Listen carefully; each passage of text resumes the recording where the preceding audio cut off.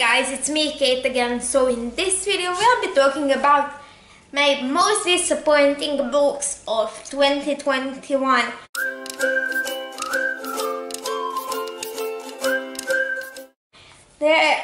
These all books were disappointing because of multiple reasons. Some of them might have a lot of hype and they were just not for me. Some of them are classics of a genre that I enjoy. Some of them I watched multiple adaptations of and I didn't like them.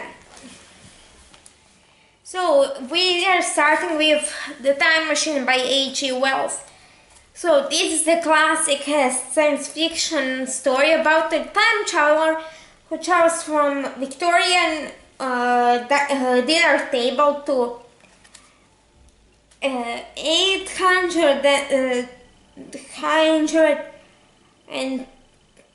2071 AD, and the world is divided between gentle, infective Eloy and the April, and like Morlocks who actually eat flesh. Thank you, The Big Bang Theory, for that information. Then we have A Christmas Carol by Charles Dickens. This edition also has two of his other stories, and those are The Chimes and The Haunted Man. So in The Christmas Carol we are following a guy named Scrooge who on Christmas Eve gets visited by ghosts of Christmas past, present and future, and he sees how his decisions and his demeanor actually wronged people in his life. Then we have The Empire of Storms by Sarah J. Maas, fifth book in Throne of Glass series. In this series we're following an assassin called Selena Sardotian who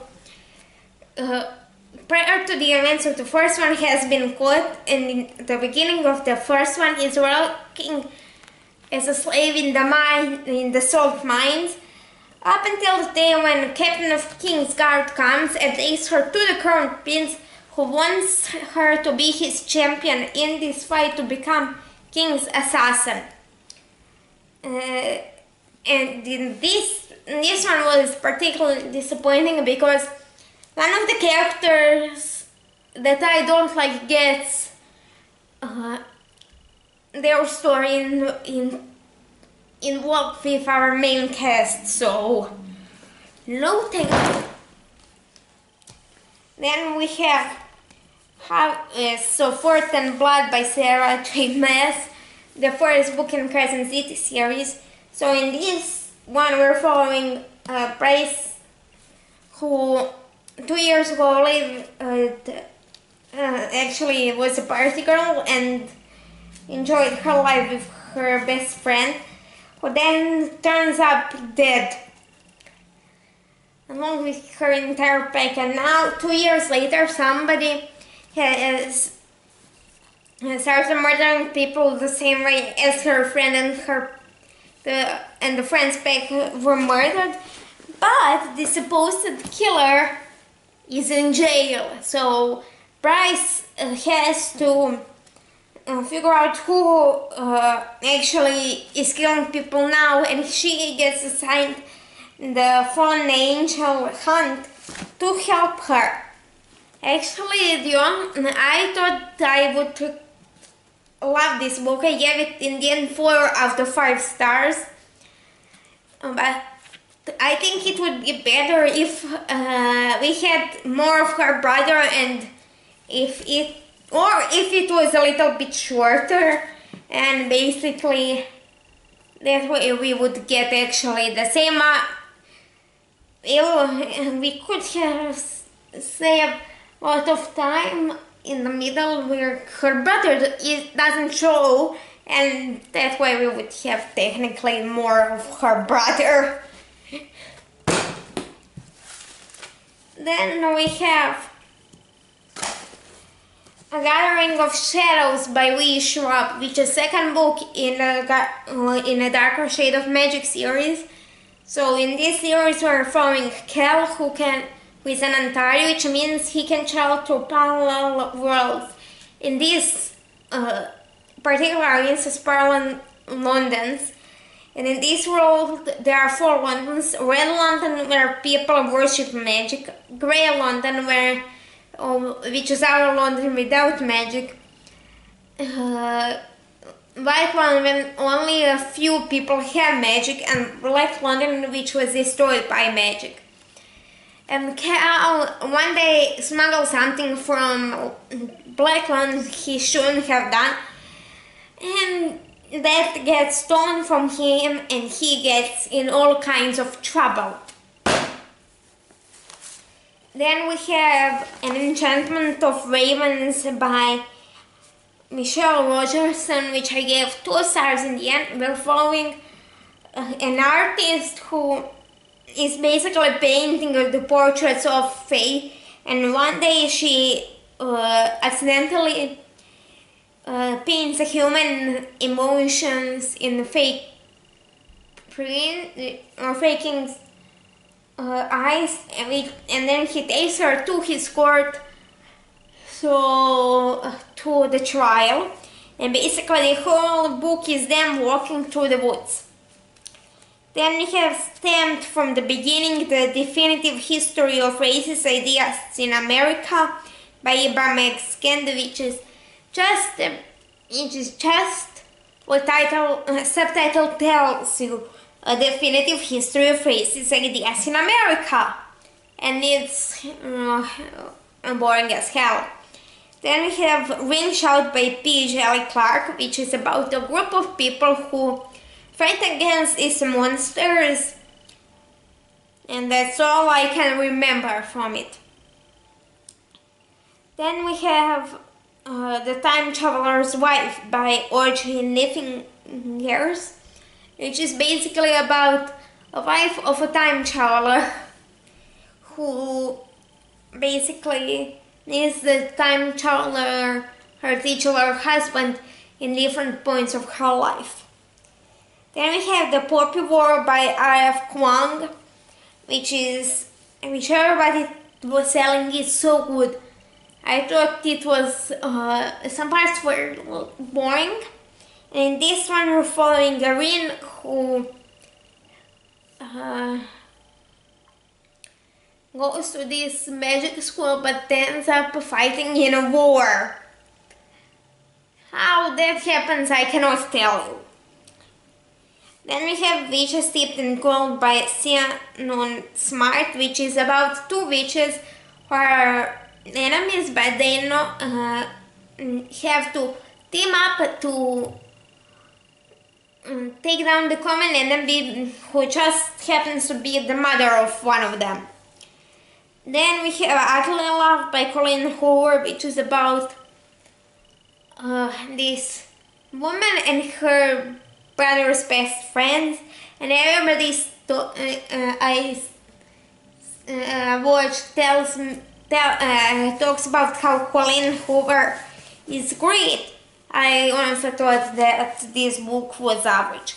Then we have The Ninth House by Leigh Bardugo, which is about this girl who basically gets involved with this 9th house on Yellow, which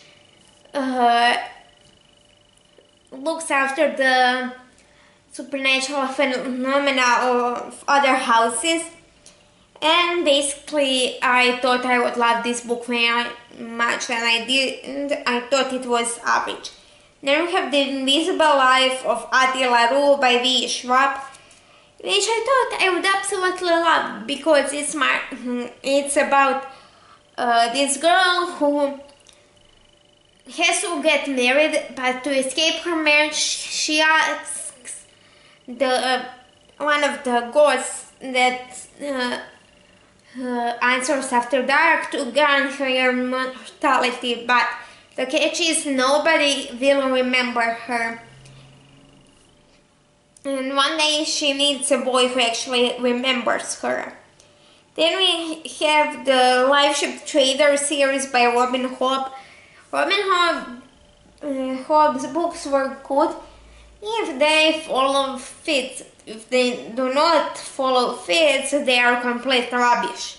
That's my summary of this series, because we are following the Vashut family, which owns a live ship, which is this ship which comes alive after 3 generations of its owners dies on its deck, because it's made of wizard wood.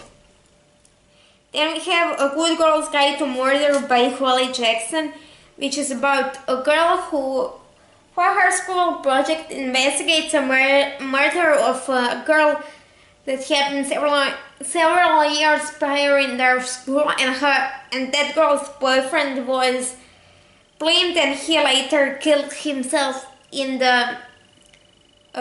prison. And now our main character and the younger brother of said boyfriend are trying to figure out who the actual murderer was. And then we have To Kill a Kingdom by Alexandra. A Good Girl's Guide to Murder. I thought it would be a lot better than it ended up being. To Kill a Kingdom. Then we have To Kill a Kingdom by Alexandra Christo, which is about a mermaid whose mother asks her to bring her a heart of a prince, but she doesn't want to do that. Then we have Winter's Promise by Christine Dabois, which is the first book in the Mirror Visitor series, where we're following this woman called Ophelia, who lives in this world where the world is divided into arcs, and she is basically married off to another arc and needs to go to her husband, and it's so boring. Then we have Cold Hearted Rake by Lisa Kleypas. I heard that Lisa Kleypas is a wonderful author. I couldn't care less about this book. I don't even remember what it's about. Then we have Alana the First Adventure by Tamara Pierce, which is about a girl named Alana who wants to be a knight, and her twin brother wants to be a magician. So they switch places so her brother can go to a finishing school to become a magician, and she can become a knight. Then we have Gone with the Wind by Margaret Michaels, which I cannot tell you what's about. That's how I much cared for it. Then we have The Prairie of the Orange Tree by Samantha Shannon, which is about this world which is divided into West and East, and one part loves and worships dragons, the other part doesn't. And that's all I can remember from that book. So if you like this series, make sure to like, share and subscribe. Down below in the comment section, what are some books that disappointed you this year? And I'll see you in the next one.